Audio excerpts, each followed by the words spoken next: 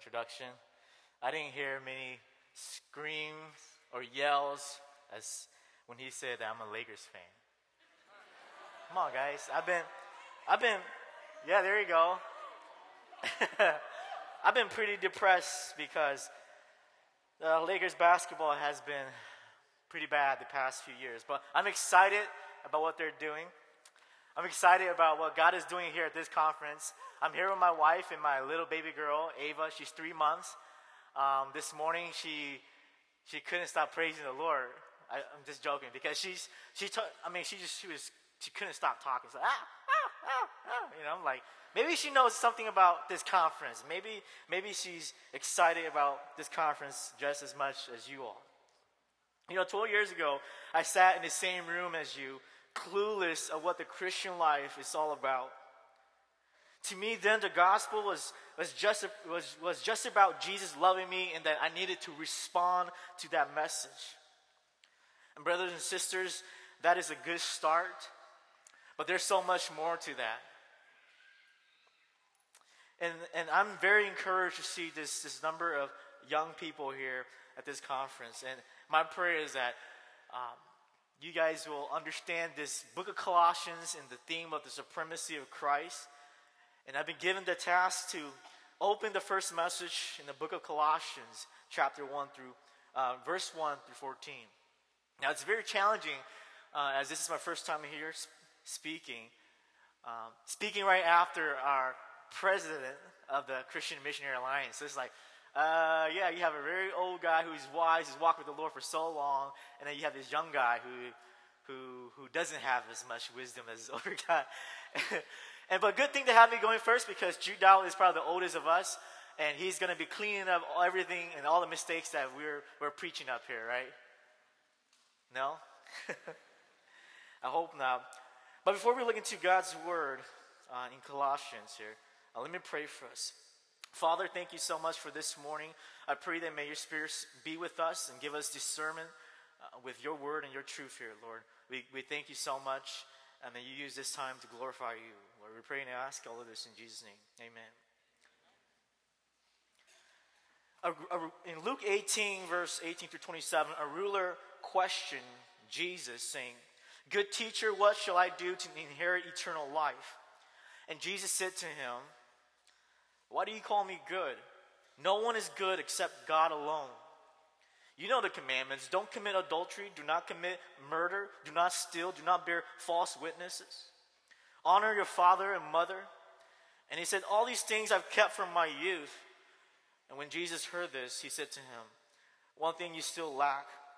Sell all that you possess and distribute it to the poor, and you shall have treasure in heaven, and come, follow me." But when he had heard these things, he became very sad, for he was extremely rich. And Jesus looked at him and said, "How hard it is for those who are wealthy to enter the kingdom of God. For it is easier for a camel to go through the eye of a needle than for a rich man to enter the kingdom of God." They who heard it said, "Then who can be saved?" Jesus said, "These things that are impossible with people are possible with God." I think this portion of scripture, many of us are very familiar with it. But I think if we read through it quickly, we may not capture the essence of what Jesus is emphasizing here. It's not the case that rich people are doomed for hell, because poor people are doomed for hell as well. I think one thing we have to see here, a main point that Jesus is saying here, is that, young man, there is nothing that you can do to inherit eternal life. That's what he wanted. It is impossible, but that's why at the end of verse 22, he says to this rich young ruler, "Follow me." In verse 27, all things are possible with God. In other words, God is the one who saves. And some of you guys are here this week and you're thinking, well, can God really save me? Can God really save me? What can I do if that's the case? What can I do to receive this salvation? And I think there's something very, very important that the book of Colossians covers. So let me share a brief background to the book of Colossians. And this book is one of the most profound New Testament books that presents Christ in such a glorious way. This is a letter. So in a letter, when you're, for example, a love letter that someone writes to you, we guys don't do that anymore. Or maybe a Facebook post, you don't start from the middle or jump to the end. You got to read that entire letter from beginning to end to really understand and grasp the fullness of that message. And that's why this week we are going to be finishing the book of Colossians. Paul is the author. He is very familiar with the Greek culture. He's very familiar with the Jewish culture. He's someone who we can call, who was a hypocrite. But he came to know Christ.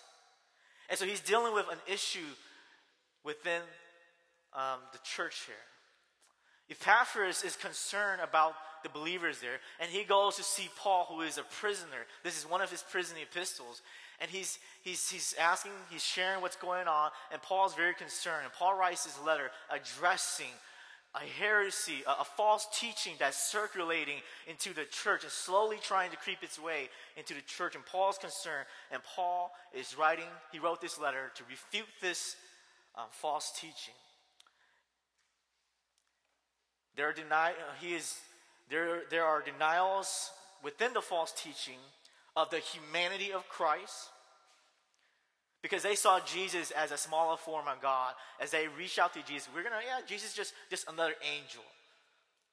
But what we see here in the book of Colossians 1, chapter 1, verse 22, is that Paul says that Jesus has now reconciled you in his fleshly body through death. They didn't believe Jesus, he couldn't be a man and God at the same time. But here Paul says Jesus has reconciled us through his fleshly body through death. There are people there who didn't believe that. Also in Colossians chapter 2, verse 9, Paul says, in him all the fullness of deity dwells in bodily form. So automatically this false teaching is circulating. They're telling these believers in Colossians, saying that Jesus isn't enough. He isn't supreme. There's a different way you can come to know God apart from Christ. So Paul writes this letter, and his desire in chapter 1, verse 28 is to present every man complete in Christ. Chapter 2, verse 3, so that all the treasures of wisdom and knowledge are hidden, and in him, chapter 2, verse 10, you have been made complete.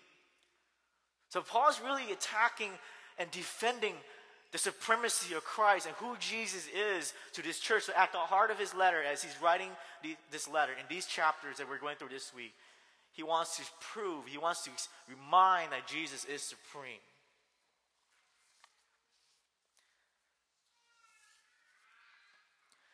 And the first thing here in this text, let us read that together. Colossians chapter 1. Paul, an apostle of Christ Jesus by the will of God, and Timothy, our brother.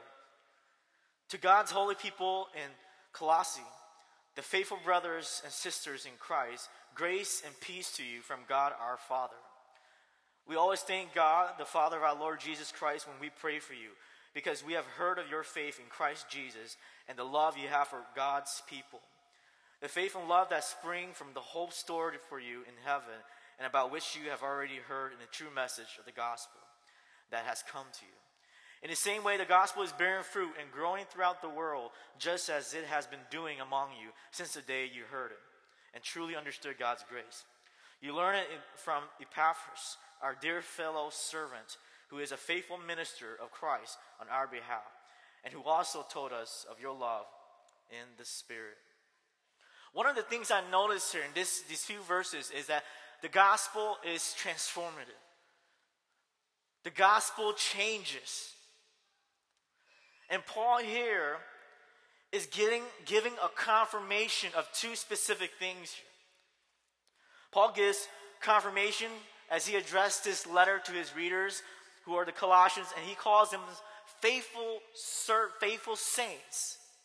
He praises them for the love they have for each other, which echoes John 13:35. By this all men will know that you are my disciples, if you have love for one another. I think you and I, we desire confirmation. Do I look good today? Is this outfit appropriate today? Do I have a chance of talking to him or her? We desire confirmation. Here Paul is saying that these people here, although there is this heresy, this false teaching circulating, that they are faithful saints. Paul confirms them because they have the fruit of love.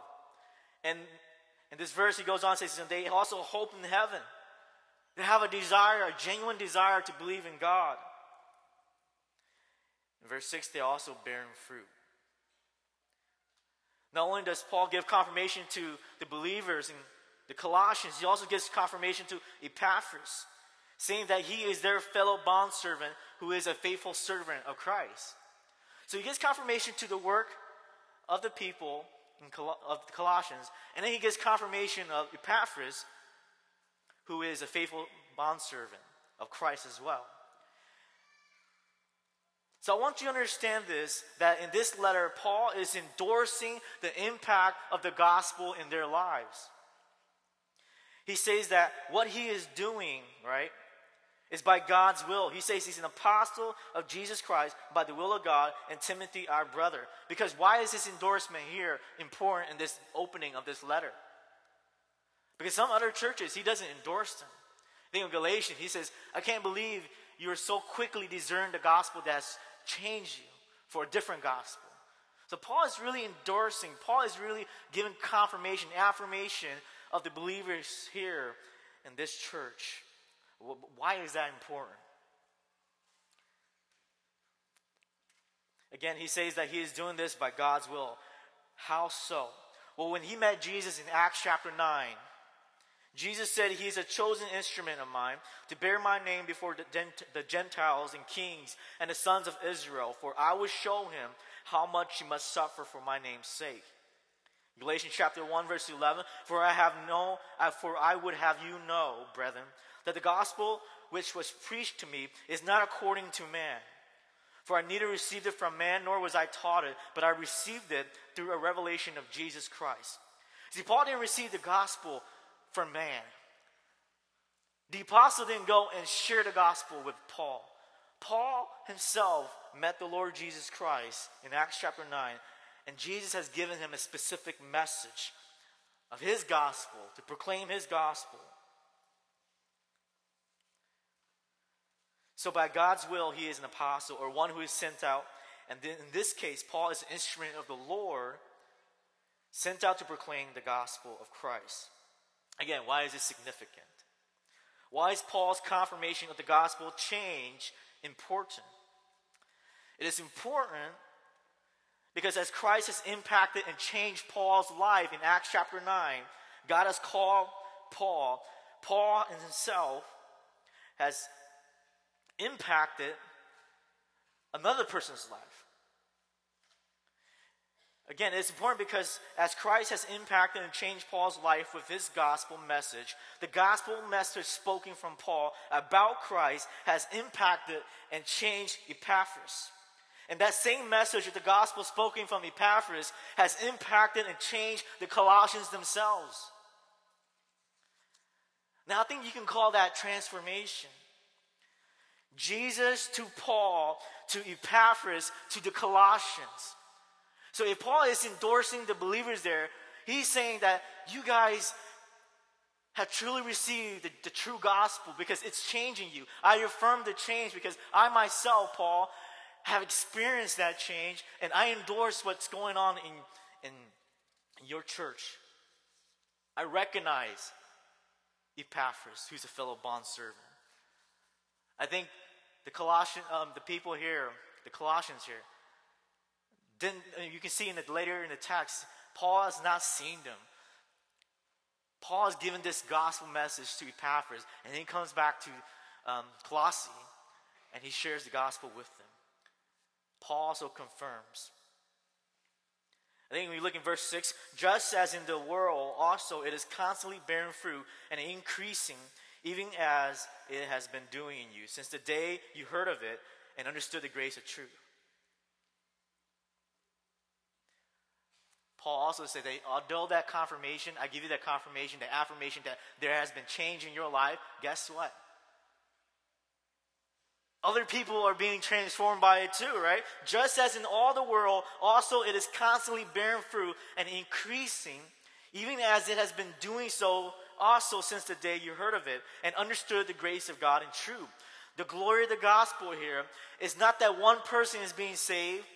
Jesus isn't saving just you, but this God is moving through, and people who are impacted by the gospel will be transformed. People's lives will be different. If Paul is alive today, would he say the same thing about you? Would he give that same confirmation that, you know what? God has, your life has been changed. Your life has been impacted by the gospel. And I give confirmation to that. Would Paul have been able to say that? Would Paul be able to say that? Would your parents be able to affirm that the gospel has transformed your life?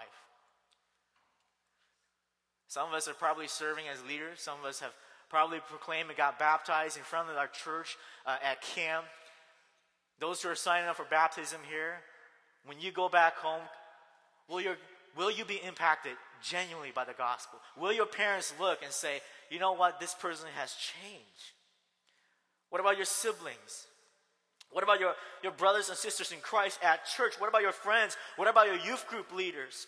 What about your sponsors, your chaperones? What about your pastors, your youth pastors? Can they give that same confirmation? Say, you know what? My youth member here, my brother here, my sister here has genuinely been impacted by the gospel. Because again, if we are receiving and understanding the gospel as Paul experienced, that Jesus has called him, there will be confirmation. I'm not saying that people's thoughts and opinions are the highest value. But I'm saying if you have been impacted by the gospel, there is a change here.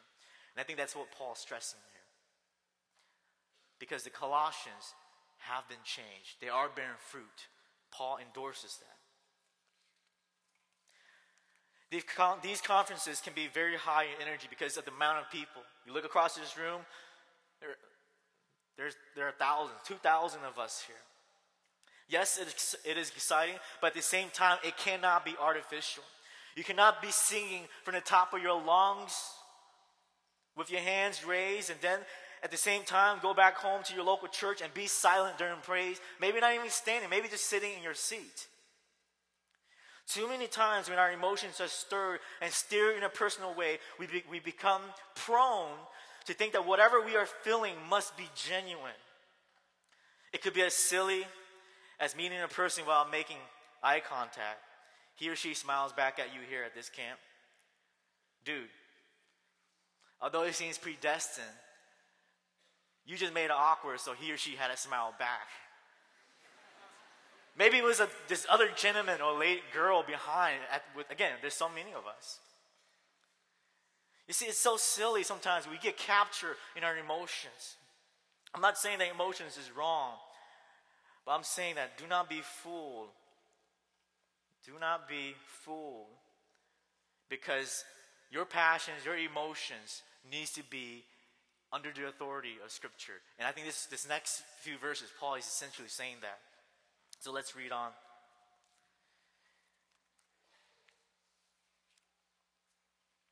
Verse 10. So that you walk and live in a manner worthy. I'm going to skip verse 9 and we'll come back to that. So that you may live a life worthy of the Lord and please Him in every way, bearing fruit in every good work, growing in the knowledge of God. The gospel is transformative. It changes. But how does that change look like? What do we use to measure that appropriate change of the gospel? In these next few verses, Paul is praying for the people, praying for the Colossians, and he's specifically praying that they will walk in a manner worthy of the Lord. Now, when Paul says walking, he isn't saying that it's a stroll in the park, that we have to walk. Walking means that you are living.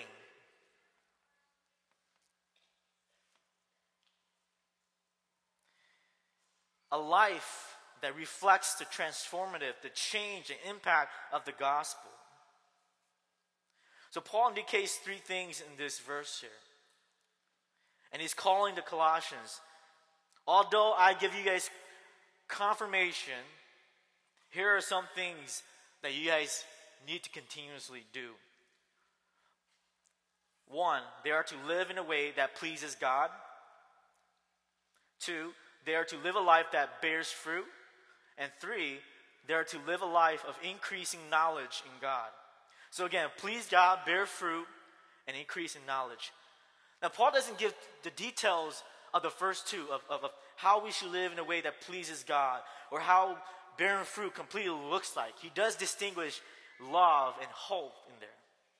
But in chapters 3 and 4, he will expound more on how we should be living a life that pleases God. So what Paul is stressing here is the fact that the Colossians are to increase their knowledge in God. Remember, not only is Epaphras concerned about the health of the church, but the faithful believers are being surrounded by false teachings. How does a person battle false teachings before it bleeds into a person's mind? By increasing his or her knowledge with right teaching, right? Pretty simple. And that's what Paul says here in verse 9. For this reason, also since the day we heard of it, we have ceased not to pray for you and to ask that you may be filled with the knowledge of his will and all spiritual wisdom and understanding. Yes, we give you confirmation. But you know what? From that day when we found out from Epaphras, we haven't ceased. We haven't stopped praying for you guys so that you may be filled with the knowledge of his will and all spiritual wisdom and understanding. Paul is saying, I know, I understand. I affirm everything. I affirm the genuine gospel change in your life, just like the rest of the world who's being changed by the gospel. But my prayer is that you have to be filled with God's knowledge, and to be filled is to be completely filled, or continuously and totally control, where our minds are about God's truth, God's knowledge. You are to be, in verse 10, increasing in the knowledge of God. You have to continuously have spiritual wisdom. And MacArthur defines spiritual wisdom as the ability to collect and concisely organize principles from Scripture. And you have to be understanding application of those principles that you understand and see from Scripture. Here's what Paul, I think, is saying about the Colossians. In order for you to walk, remember, walking is not simply just walking, but living a life worthy of the Lord. If you're to walk in a manner, live a life worthy of the Lord, our life in reflection of the transformative work of the gospel that changes, you have to live by God's words. What measures how a person should live? What instructions or commands should a person live by? In what ways or how does a person know that his or her life is pleasing to God and that he or she is bearing the proper fruits? It's the Word of God. Brothers and sisters, we live in a culture that wants God and not his instructions, not his words, not his commands. More specifically, we live in a culture where self-proclaimed believers want to experience God, but can care less about the Bible or the Word of God. What does this lead to? This kind of belief leads to a practice of seeking experiences apart from the Word of God, which God has no desire for it because it does not please him, it will not bear his fruits, nor does it honor him. So yeah, you have all these great passions. You guys have been impacted by the gospel. But brothers of the faith, Paul is saying, if you have been impacted by the gospel, the life you live should be measured up under the authority of Scripture, or else it doesn't please God, right? You can't say, I love Jesus, I'll follow you, and then walk a different life apart from what God has called us to. The Colossians here have received a genuine gospel, but yet false teaching is circulating. And they're thinking, and Epaphras is concerned because he's thinking, could they leave and walk away from this gospel? Could they get confused that they need to do other things to save themselves? You cannot live a gospel transformative life, a life that has been changed by the gospel, without the truth of His word filling and controlling your thoughts to be like His. The Bible is so important. I hear people say, hey, I want to experience God, but, well, what do you understand about this portion of Scripture? How often do you study your Bible? Well, what experiences are you really seeking then, right? If it's not from affirmation from God's word or command from God's word, what experiences are you really seeking? And lastly, the gospel qualifies and delivers. I can still recall a near-death experience. Well, not necessarily a near-death experience, but I was terrified. When I was a student at Tacoma Falls College, my roommate, Jay, who's currently the pastor of the Sacramento Hmong Alliance Church, I think he's here in this room, had this brilliant idea of snorkeling, to look for fishing lures that's been stuck under the rocks of a lake. That's a bad idea, but I was a college student. And plus, he showed me how to fish, so I done lost all his lures in the lake, the dam, by the Tacoma Dam. Some of you guys, if you live in Tacoma, you would know. And so we went to the dollar store, got our little glasses and everything, got on our life jackets, and there's about 5 of us. I can't remember if Pastor Jonathan was with us too, but we jumped into that river. I'm like, okay, we're really doing it. All right, let's go. And so Jay would go unstrap that life jacket. He'd jump into the water. Come up, ooh, look what I found. And everyone's like, oh, shoot, that's so cool. I want to do the same thing too, And so I was swimming. I was like, man, how come these guys are so fast? I didn't understand why they were so fast. And then I got really, really tired. And I was like, forget these guys. I'm going to swim back to shore.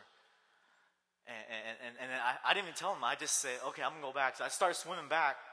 I was swimming, and then I got really, really tired. Like, I couldn't go anymore. And then I say, okay, I'm close to shore, so I'm going to stand up. And as soon as I stood up, there was nothing. And I started, going up and down the water. Like, I'm like, oh my goodness. I was trying to say, help, help. I was so scared. I look at the guys. All the guys were like this, like, they're just looking over like, what's going on with this dude? I'm like, help, help. And then one of my buddies, too, he's like, are you serious?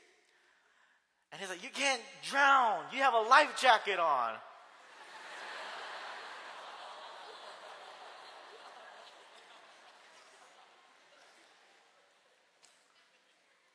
I've never worn a life jacket and was in the water. I don't know how that was. I was literally swimming the whole time. They were just floating and pedaling.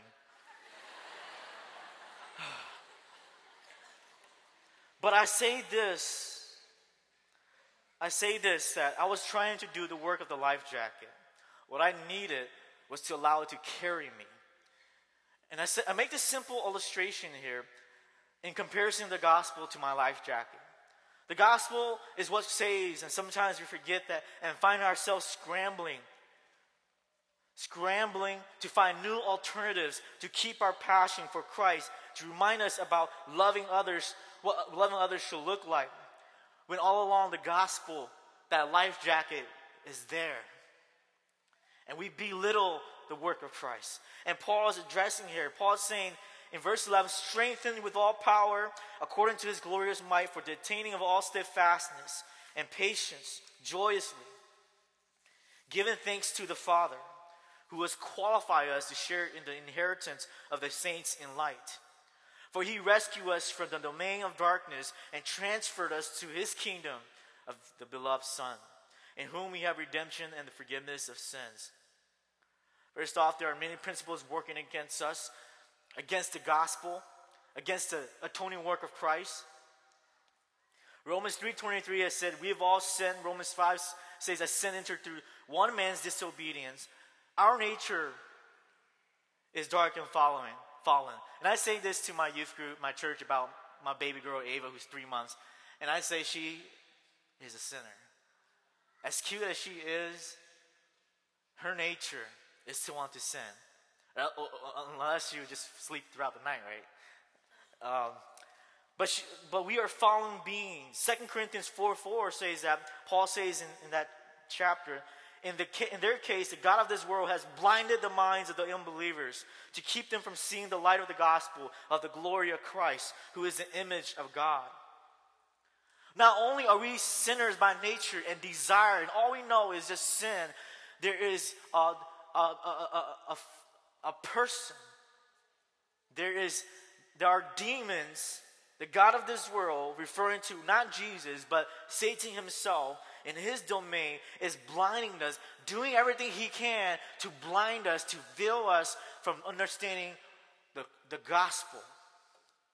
Ephesians 2, verse 1 through 3, and you were dead, non-responsive, in your trespasses and sins, in which you formerly walked according to the course of this world, according to the prince, Satan again, to the power of the air, Satan's domain, his realm of the spirit that is now working in the sons of disobedience. Among them we too all formerly lived in the lusts of our flesh, indulging the desires of the flesh and of the mind, and we were by nature children of wrath, even as the rest. Ephesians 2:12. We were excluded, strangers to the covenant, to the promises of God. Colossians 1:21, later on. We are enemies. Romans 5:10, we are enemies again. So now what Paul is describing here in his prayer is the original state of the Colossians. Before the gospel reached them through Epaphras, they live in this dark, dark world. This world that is just filled with sin. They didn't know any better. It's as if you were thrown in a dark room and you did not know where the light is at. A pitch dark room. And that's all you know until the light comes.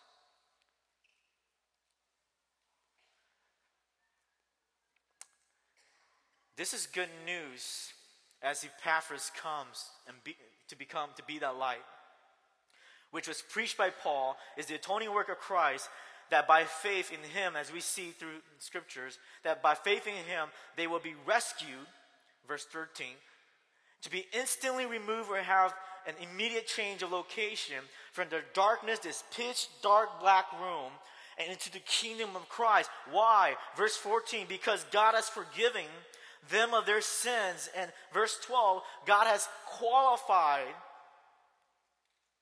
them for eternal life. Do you see where Paul is hinting here for the Colossians?